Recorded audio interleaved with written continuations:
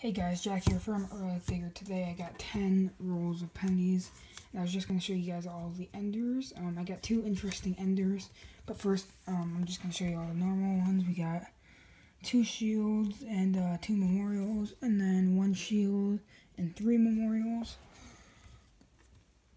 And then we got a shield and then a memorial that's in good condition.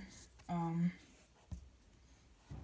then a shield, memorial, 1991,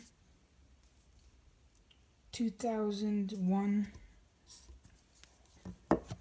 and then a shield and a memorial. And then finally, for the 2 really good enders, not really good, but they're not bad enders. I finally found an ender. I've never found an ender before.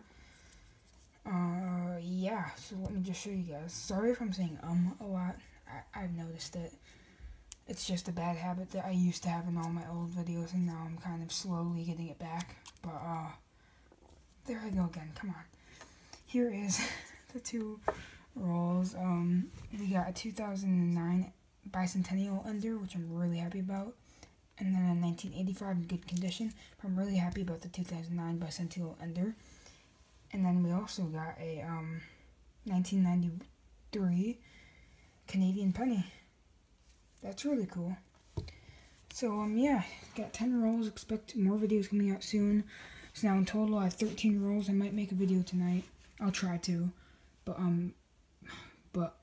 yeah, really happy about all that.